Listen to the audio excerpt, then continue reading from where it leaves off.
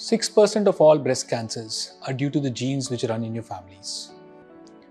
Hello everyone, I'm Dr. Bhuvan Chugh. I'm a breast cancer medical oncologist and I work at Max Hospital Saket and Max Hospital Gurgoan. Today I'm going to talk about the genes which predispose an individual to breast cancer.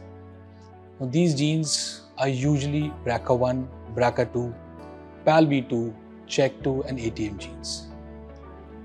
All of these genes have a certain predisposition to cause breast cancers, which may be high risk, intermediate or low risk. Not all of these genes are pathogenic. That means even if you have a gene and if you have a mutation in one of these genes, not all the mutations are going to be pathogenic. What we are really concerned in oncology are pathogenic or likely pathogenic variants of these genes. Now what we need to understand is that the most common of these genes are called as BRCA1 and BRCA2, which on an average are associated with somewhere around 60 to 70% lifetime risk of breast cancer. Not only the breast cancer, there are other cancers such as ovarian cancer, pancreatic and prostate in males, which are associated with these genes. Now that is a very blanket statement in itself. What as an individual you should be concerned about is what is my individual risk rather than what is my average risk. Now, why is that important? See, whenever you are planning to intervene, whenever you're planning to take a decision whether I need to undergo a certain surgery which reduces my risk, or whenever I'm going to screen extra to prevent or to cause to basically early detect this cancer, it is rather important to understand what is the individual risk.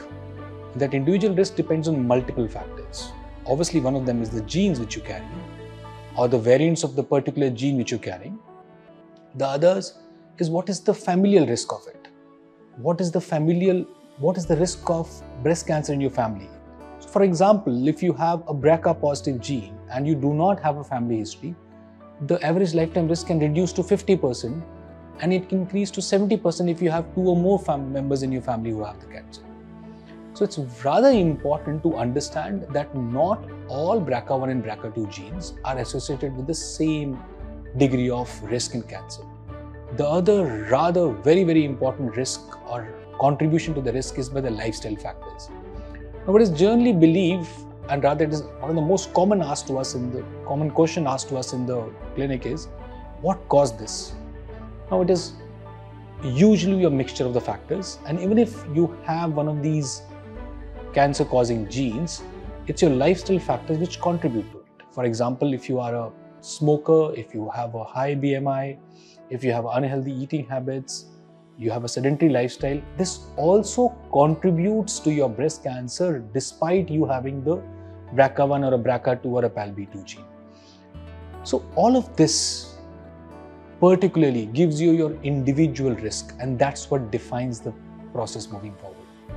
So what you're supposed to do is, before you take a certain decision and before you get stressed over it, meet an oncologist. We have various online tools. Some of them can be simple, such as BRCA calculators from the Stanford University, or it can be a complex calculator called this CanRisk.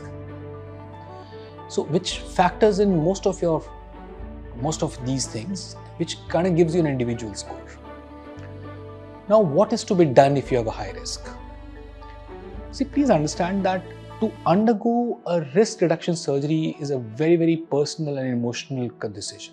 And you, for one, should have all the information before you do it.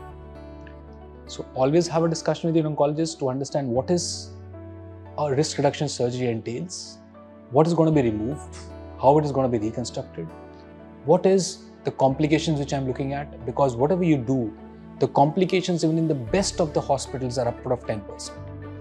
What is the type of reconstruction we're looking at? All these questions are important to be asked. The other very important factor is screening. The screening helps us to detect the cancers early.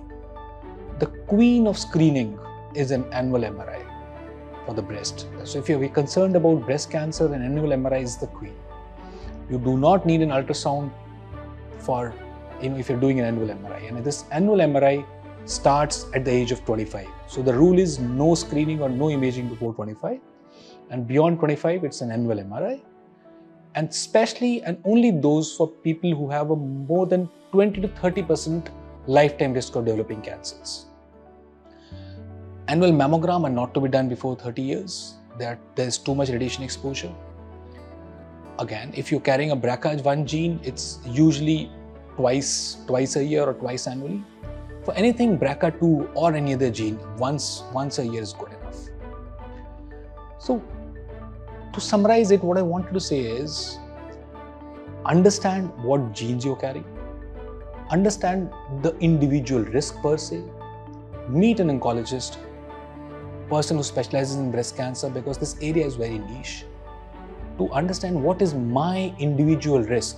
And this individual risk is not a relative risk as to the general population. What is the absolute risk of breast cancer I'm carrying? And what are the steps that I need to take forward to screen and to detect this cancer early? And then if there is a need to a risk reduction surgery, what does it entail? How much do I need to do? What lifetime of survival advantage is it giving me? And how do I take it from there? What is the reconstruction I'm looking at? We usually have a group of surgeons along with us who help us define these things. Thank you.